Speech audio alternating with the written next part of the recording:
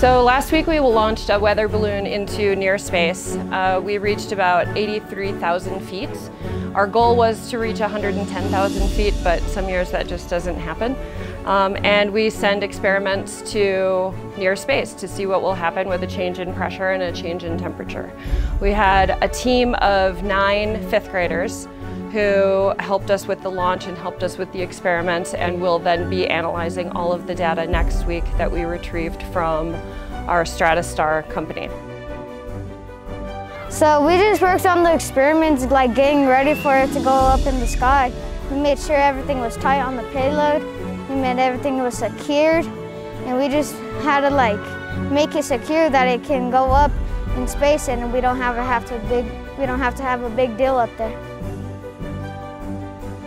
I learned that if you have like a cap on something, because of the air pressure, it will pop off. Depending on how high it gets, it could.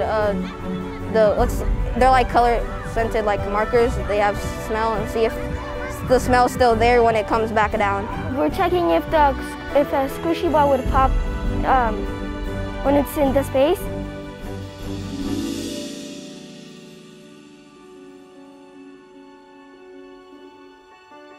I love science. It's quite a prestigious position for the kids, and it means a lot to them to be on the Near Space Balloon Launch team. Well, I've never got to do it before. This is my first time, so it's a very big deal for me, and I feel very happy that I finally get to be a part of it. I was excited and also nervous, but I got through it.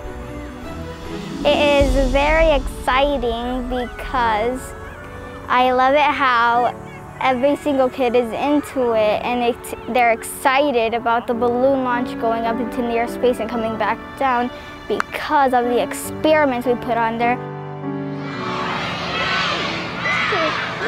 Let go. Let it go. Let go.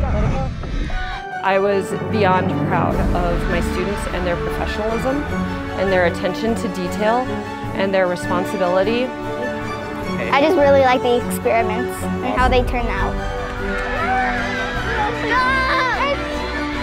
I'm interested in science before this, but this was like a huge boost of my love of science. Keep track of what we did today in your brain forever, because this does not happen all the time, okay? Eastridge on 3. Eastridge on 3. 1, 2, 3.